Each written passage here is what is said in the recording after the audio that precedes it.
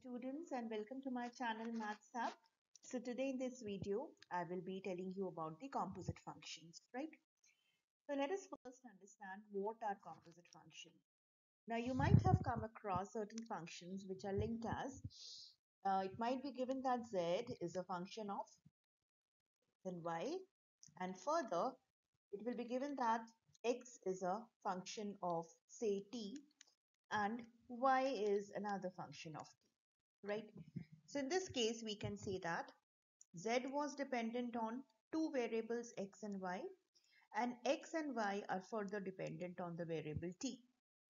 So can we say that z is also dependent on t, right?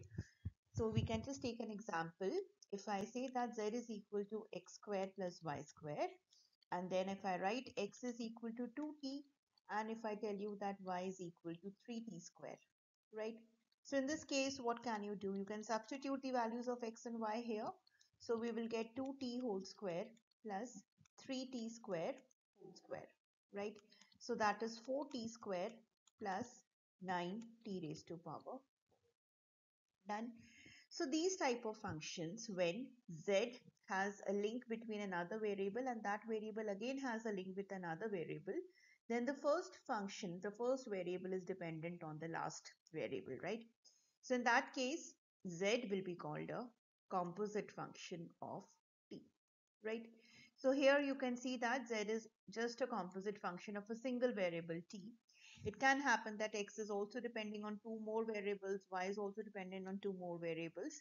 So in that case, the number of variables will keep on increasing, right? So let's take another example and see. So here you can see that u is a function of x, y, z. So let me draw a tree diagram that makes it very simple. U is a function of x, y, and z. And then x is a function of s and t. So x is a function of s and t. Y is a function of s and t. And z is a function of s and t, right? So here you can see that u then automatically becomes a function of s and t via the intermediate variables x, y, z. So we can say that u is a composite function of s and t, right? So with the help of the intermediate variables, if you can frame that the first function is dependent on these variables, then we say that it is a composite function, right?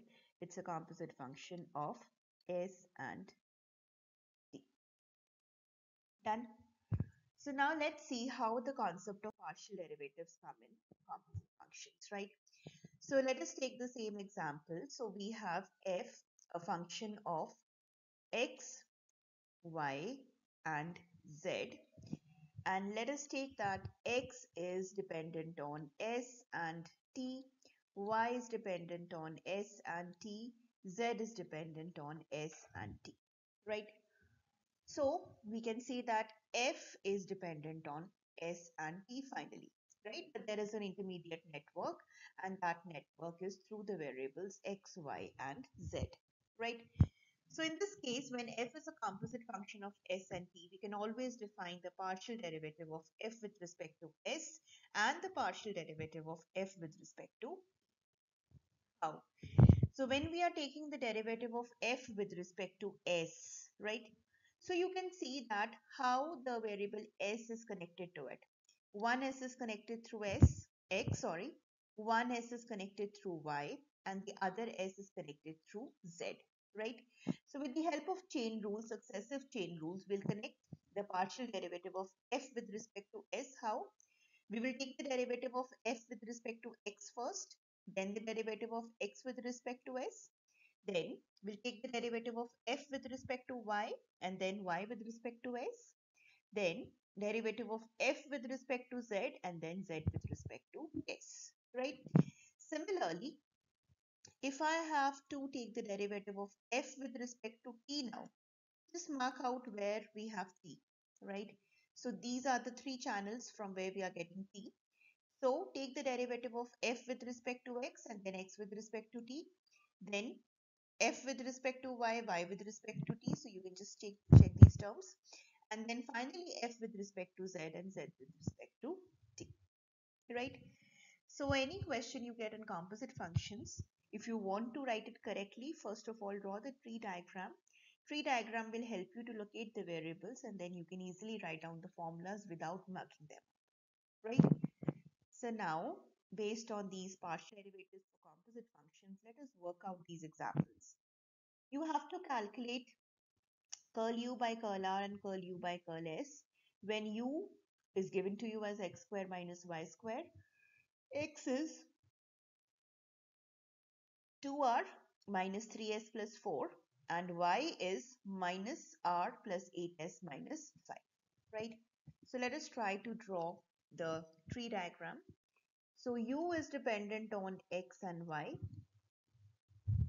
x is dependent on r and s, and y is dependent on r and s, right? So first of all, we need to calculate curl u by curl r, right? So what is curl u by curl r? Curl u by curl r will be, check where r you are getting. So it is curl u by curl x into curl x by curl r plus curl u by curl y into curl y by curl r, right? So what is curl u by curl x?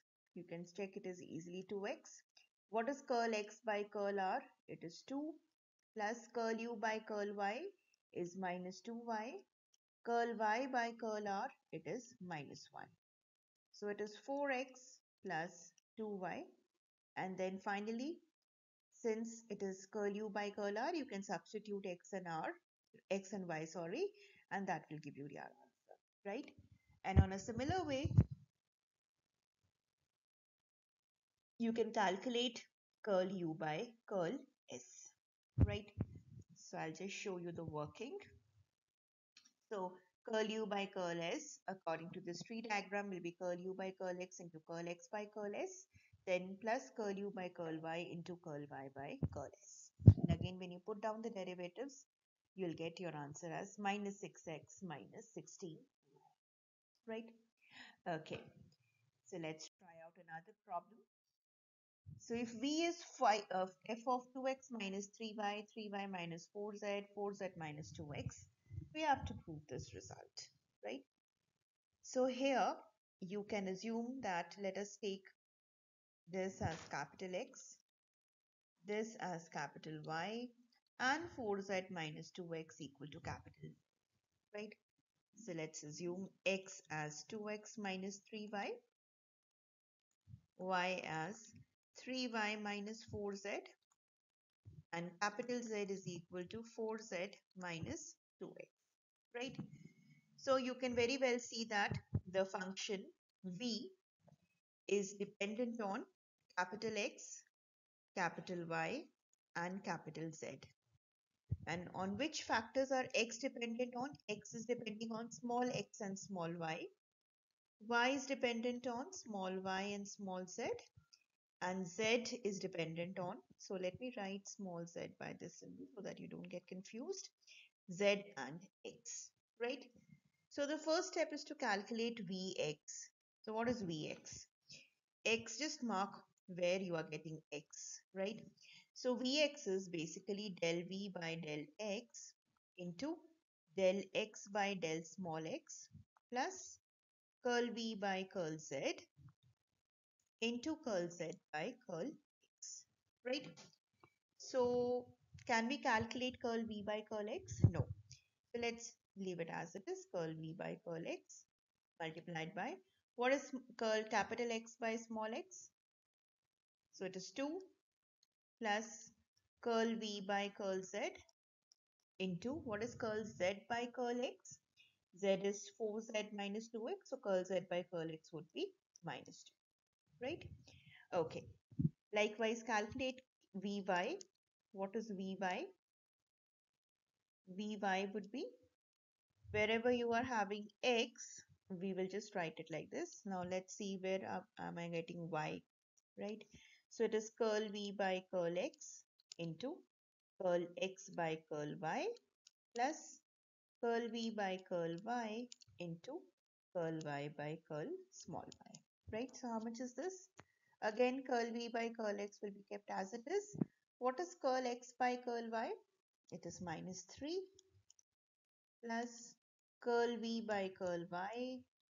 What is y with respect to y? It is 3, right? And similarly, what is vz? Vz is, now check where are we getting z. These are the two places.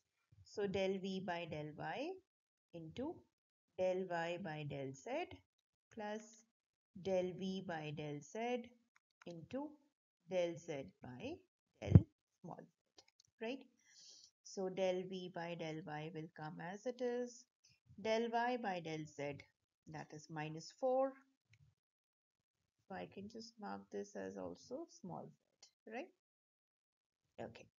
And then we have del v by del z into del z by del z would be 4. Okay. So mark these equations as 1, 2, and 3. Now according to the equation, multiply 1 with 6, multiply 2 with 4, and multiply 3 with 3. And just add. When you will add, you will find that all the coefficients will get cancelled and it will become 0, right? So I'm not doing the last step. So I've just kept the last step for you to complete it. And then you will finally get the result, right? So all the terms will get cancelled and you'll get the answer equal to 0, right? So on similar lines, just practice these questions. If v is u square v into, and u is e to the power x square minus y square, and v is sine xy square, you need to find del v by del x and del v by del y, right? Answers I've already provided here, so check your answers. This is the next question that you need to find out, right? Answer I've again given. And another practice question, right? So try that. Okay. And try this also, right? Okay. So try these problems and let me know. If there is any doubt in the comment section, do write to me. And if you like the video, do hit the like button. And those of you who have not subscribed my channel, do subscribe my channel to get the latest updated video. And believe in yourself and you will definitely succeed. Thank you so much.